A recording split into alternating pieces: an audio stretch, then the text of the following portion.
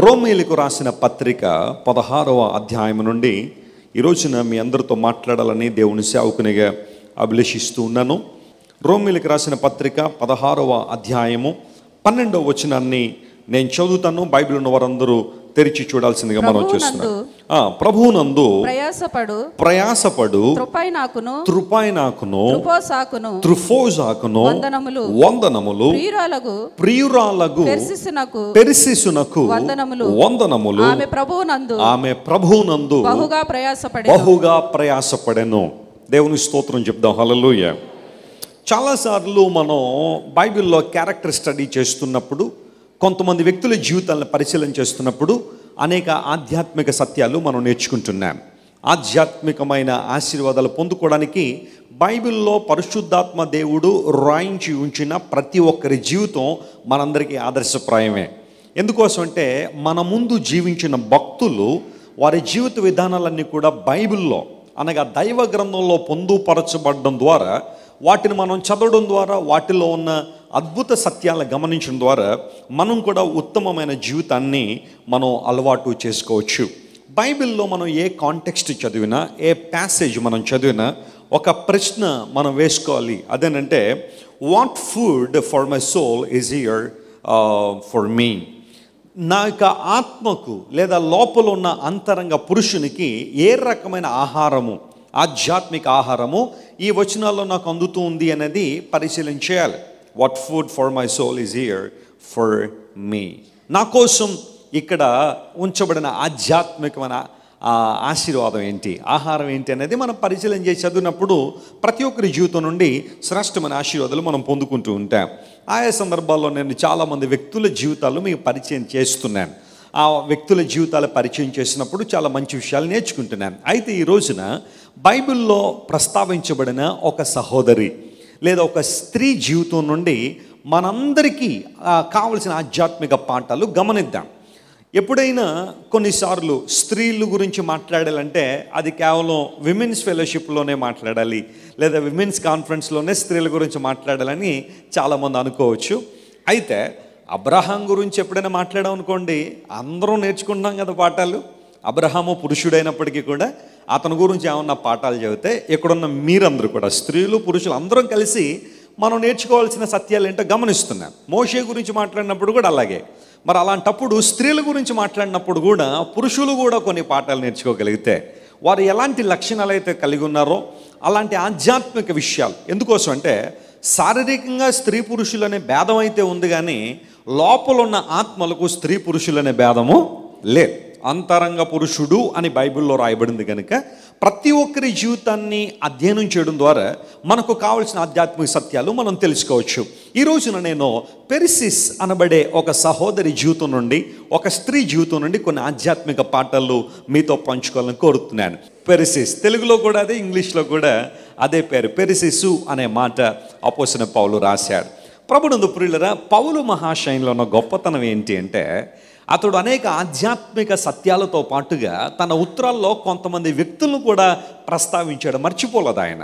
He had never forgotten people that లాబర్డ్ for the Kingdom of God. దేవుని రాజ్యం కోసం ప్రయాసపడిన వ్యక్తులను పౌలు గారు మర్చిపోలేదు.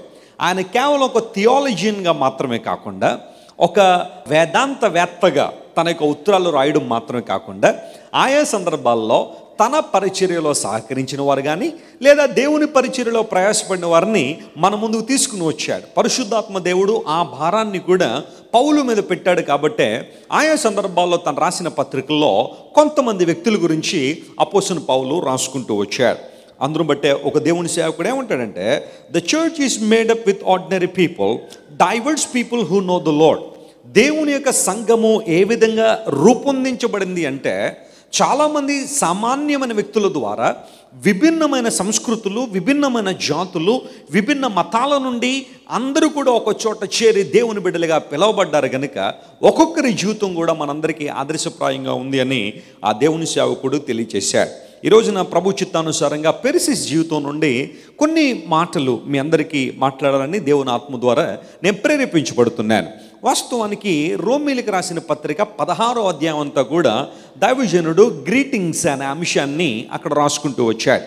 అంటే దేవుని సేవలో సహకరించిన వారు, ప్రయాసపడిన వారిని పేరు పేరు వరుసన జ్ఞాపకం చేసుకుని వారందరికీ కూడా కృతజ్ఞతలు తెలియచేస్తూ వారి యొక్క పనిని అభినందించినట్లుగా దేవుని లేఖనంలో మనం చూస్తున్నాం. బైబిల్ గ్రంథం సపోర్ట్ చేసే ఒక అంశం ఏంటంటే, ఎవరైనా ఒక వ్యక్తి దేవుని కోసం ఏదైనా చేస్తే, దేవుని కార్యాలు ఏమైనా జరిగిస్తే వారిని అభినందించడంలో పొరపాటు లేదు. అభినందించడం వేరు, లేనిపోని మాటలు చెప్పి పొగడడం వేరు. Flattery is different from appreciation. కొన్నిసార్లు కొంతమంది లేని ఉన్నాయి చెప్పి పొగుడుతూ ఉంటారు. ఈ ప్రస్తుత దినంలో రాజకీయవేత్తల మధ్య జరుగుతున్న రాజకీయాలన్నీ కూడా అట్లాగే జరుగుతూ ఉన్నాయి. అయితే దేవుని వాక్యం పొగడ్తలను ప్రోత్సహించలేదు, కానీ అభినందనను ప్రోత్సహించింది. దేవుని స్తోత్రం చెప్పండి ఒకసారి, హల్లెలూయా. ఎవరైనా ఒక మంచి పని చేసినప్పుడు, దేవునికి సంబంధించిన కార్యం జరిగించినప్పుడు భుజం తట్టి ప్రోత్సహించడం, అభినందించడం అనేది మనందరూ కూడా నేర్చుకోవాలి. లేనిపోని చెప్పి, ఉన్నాయి లేని చెప్పి పొగడడం అది పొరపాటు. అందరూ బట్టి బైబిల్లో ఏముందంటే, ఎవడైనా వేకువనే లేచి తన స్నేహితుని లేకపోతే తనతో ఉన్నవారిని ఉదయాన్నే లేచి గొప్ప శబ్దంతో దీవించేవాడికి శ్రమ అని బైబిల్లో ఉంది. అదే నేడు ఉదయాన్నే లేచి దీవిస్తే శ్రమ ఏంటని అంటామేమో, కానీ వాస్తవానికి అక్కడ దీవెన అన్న చోట పొగడతా అనే మాట వాస్తవానికి రాయాలి. అనగా కొంతమంది ఉదయాన్నే లేచి గొప్ప శబ్దంతో ఏదన్నా ప్రయోజనం వారికి చేకూరుతుందేమోనన్న ఆశతో కొంతమంది వ్యక్తుల దగ్గరికి వెళ్ళి లేనిపోయినవన్నీ కూడా పొగిడి ఒక కాఫీ తాగి ఇంటికి వెళ్ళిపోతూ ఉంటారు వాళ్ళు. ఎందుకోసం అంటే అలా పొగడటం ద్వారా వారికి ఏదో ప్రయోజనం చేకూర్చబడుతున్న ఆలోచన. అయితే పొగడత వేరు, అభినందన వేరు. పౌలు మహాశయుడు ఇక్కడ అభినందన కార్యక్రమాన్ని నిర్వహిస్తున్నాడు. తనకు సహకరించిన వారు, పరిచర్యలో ప్రోత్సహించబడిన వారు అందరినీ కూడా అతను జ్ఞాపకం చేసుకుని వారికి చక్కని మాటలు తెలియజేశాడు. ఈ 12వ వచనం దగ్గరికి వచ్చేసరికి ట్రైఫీనా అండ్ ట్రైఫోజా అని ఇద్దరు అక్క చెల్లెళ్ళు, వాస్తవానికి వారిద్దరు కూడా ట్విన్ సిస్టర్స్ అని ఒక ట్రాన్స్లేషన్లో లేదా ఒక కామెంటరీలో నేను చదివాను. త్రుఫైనా మరియు త్రుఫోజా అనే 2 మాటలు. నా మేనగోళ్ళకేమో ట్రైఫీనా అనే పేరు పెట్టాం, ఆ తర్వాత నా కుమార్తె ధన్య ట్రైఫోజా అనే పేరు పెట్టాం. ఆ ఇద్దరు అక్క చెల్లెళ్ళు కూడా దేవుని పరిచర్యలు చాలా విశేషంగా వాడబడ్డారు. ప్రభు చిత్తం అయితే మరి ఎప్పుడైనా ఆ ఇద్దరు అక్క చెల్లెళ్ళ గురించి మాట్లాడుకుందాం. అయితే ఇప్పుడు సందర్భాన్ని బట్టి పెర్సిసు అనబడే ఒక సహోదరి, ఒక స్త్రీ గురించి పౌలు మాట్లాడుతూ అన్నాడు. అక్కడ ఎక్కువగా రాయబడ్డ ఒక్క చోట మాత్రమే ఎంటైర్ బైబిల్లో ఒకే ఒక వచనంలో, అది కూడా సెకండ్ పార్ట్లో పెర్సిసు గురించి బైబిల్లో రాయబడింది. ఏమన్నాడంటే, ప్రభునందు బహుగా ప్రయాసపడింది, ఆ తర్వాత ప్రియురాలగు పెర్సిసునకు వందనములు అని రాశాడు పౌలు. ఈ 2 లైన్లలో పెర్సిసు జీవితాన్ని మనం ఆలోచన చేస్తే ఆమె జీవితం ఎలా ఉన్నతమైన పదంలో కొనసాగి అనేక మందికి మాదిరికరంగా ఉందో ఈ రోజున దేవుడు నన్ను అనుమతించే కొలది కొన్ని విషయాలు మీతో మాట్లాడతాను. స్త్రీలు ప్రాముఖ్యంగా ఈ మాటలు జాగ్రత్తగా వినాలి. మీరు జాగ్రత్తగా వింటే పురుషులు కూడా జాగ్రత్తగా విన్నట్టే. ఆల్రైట్, వారు కూడా జాగ్రత్తగానే వింటారు. ఎప్పుడు కూడా నేను మిమ్మల్ని అభినందిస్తూ ఉన్నాను. స్త్రీలు ఇంకొంచెం జాగ్రత్తగా పెర్సిస్ గురించి మాటలు వింటే మీ జీవితాలన్నీ కూడా ఆ విధంగా మలుచుకోగలిగితే ఖచ్చితంగా నేను చెబుతున్నాను, దేవుని సేవకునిగా ప్రభువు మిమ్మల్ని విశేషంగా ఆశీర్వించడం మాత్రం కాకుండా తన రాజ్య వ్యాప్తిలో మిమ్మల్ని అందరినీ దేవుడు వాడుకుంటాడు. నమ్మిన వారు దేవుని స్తోత్రం చెప్పండి, హల్లెలూయా. పెర్సిస్ అనే మాట, అసలు ఈ పదం ఎక్కడి నుండి వచ్చిందంటే, ఈ పెర్సిస్ అనే ఈ మాట ప్రియులారా వాస్తవానికి పారసీకపు రాజ్యానికి సంబంధించిన పదం. పర్షియా అనే దేశం మీలో చాలామంది తెలుసు, దాని తెలుగులో పర్షియా అంటారు. ఆ పెర్సియా అనే ఆ పదంలోంచే పెర్సిస్ అనే పదం వచ్చింది అని బైబిల్ పండితులు ఇక్కడ తెలియచేస్తున్నారు. వాస్తవానికి మాదీయ పారసీకులు ప్రపంచాన్ని ఏలుబడి చేశారు బబులోనియల తర్వాత. ఆ తర్వాత వారి రాజ్యం బలహీన పడిపోయినప్పుడు గ్రీకు సామ్రాజ్యం ఫోర్స్లోకి వచ్చింది. గ్రీకులు బలహీనపడిన తర్వాత రోమన్లు పరిపాలనలోకి వచ్చారు. ఆ టైంలో ఈ పర్షియా దేశం అనగా ఇప్పుడు మనందరం కూడా పిలుచుకుంటున్న ఇరాన్ అనే దేశం, ఇరాక్ మరియు ఇరాన్ ఆ 2 కూడా ప్రక్కన ఉండే దేశాలు కదా. ఆ ఇరాన్ అనే దేశానికి సంబంధించిన ఆరిజిన్ కలిగిన ఈమె ప్రియులరా రోమా అనే ప్రాంతంలో దేవుని సంఘంలో బహుగా వాడబడింది. ఈ విషయాన్ని నేను గమనిస్తే ఎంత గమ్మత్తుగా ఉంటుందంటే, ఉత్తరం రాస్తుందేమో యూదుడు, ఒక స్వచ్ఛమైన యూదుడు పౌలు. అతడు ఎక్కడి నుంచి ఉత్తరం రాస్తున్నాడంటే గ్రీసు దేశంలో కొరింథ్ అనే పట్టణం నుంచి ఈ పట్టణానికి ఉత్తరం రాశాడు. రోమీలకు రాసిన పత్రిక కొరింథులో రాయబడింది. కొరింథులో దావీజనుడు ఉన్నప్పుడు అక్కడి నుంచి ఈ పత్రిక రాశాడు రోమా పట్టణానికి. ఒక యూదుడు, స్వచ్ఛమైన యూదుడు గ్రీసు దేశం కొరింథులో కూర్చుని రోమా సంఘంలో ఉన్న పర్షియా దేశానికి సంబంధించిన ఒక అమ్మాయిని లేదా ఒక స్త్రీని అభినందించారు. ఇది ఎంత గమ్మత్తుగా ఉందో చూడండి. ఇలాంటి సందర్భంలో పర్సిస్ అనే ఈ మాట పర్షియా దేశము నుండి లేదా పర్షియా దేశములో ఉన్న ఒక ప్రాంతము నుండి డెరైవ్ అయింది అనే విషయాన్ని మనం గుర్తించాలి. ఈ పర్షియా దేశం నుండి చాలామంది రోమా పట్టణానికి వచ్చినప్పుడు మొదట వారు బానిసలుగా ఉండేవారు, రోమన్ల కింద బానిసలుగా ఉన్నారు. కారణం ఏంటంటే ప్రపంచ చరిత్రలో రోమన్లు బానిసలుగా చేసుకున్నంతగా ఇంక ఏ రాజ్యం కూడా ఎవరిని బానిసలుగా చేసుకోలే. లక్షల మందిని బానిసలుగా మార్చేసుకుని రోమన్లు వారు తమ పరిపాలన కొనసాగిస్తుండేవారు, తమ ప్రాంతాల్లో వారి పరిపాలన చేస్తుండేవారు. ఆ సందర్భంలో పర్షియా దేశము నుండి తీసుకురాబడిన ఈ కుటుంబం అంటే పెర్సిస్ యొక్క పూర్వీకులందరూ కూడా పర్షియా దేశం నుండి రోమా ప్రాంతానికి వచ్చి అక్కడ బానిసలుగా జీవిస్తుంటే ఒకానొక రోజున వారికి ఆ బానిసత్వం నుండి విడుదల కలిగింది. అది ఎలా కలిగింది అనేది తర్వాత విషయం. కానీ ఈ పర్షియా దేశం నుండి వచ్చిన చాలామందికి రోమన్లు విడుదల ఇచ్చేసి వారిని స్వేచ్ఛగా బ్రతకడానికి పంపించేశారు. ఆ టైంలో కొంతమంది మరలా పర్షియా దేశం తిరిగి వెళ్ళిపోతే, కొంతమంది మాకు విడుదల వచ్చింది కదా ఇంకెక్కడుంటే ఉపయోగం ఏముంది, మా దేశానికి వెళ్ళకపోయినా ఇక్కడే ఉంటామని చెప్పి కొంతమంది రోమా పట్టణంలోనే ఉండి తమ పనులు చేసుకుంటూ అట్లనే బ్రతికేశారు. అందరూ బట్టే పర్షియా దేశము నుండి వచ్చి రోమా పట్టణంలో విడుదల పొందిన వారందరికీ కూడా దాదాపుగా ఈ అర్థం చెప్పారు. పర్సిస్ అనే పేరు పెడుతుండేవారని బైబిల్ పండితులు చెబుతూ ఉంటారు.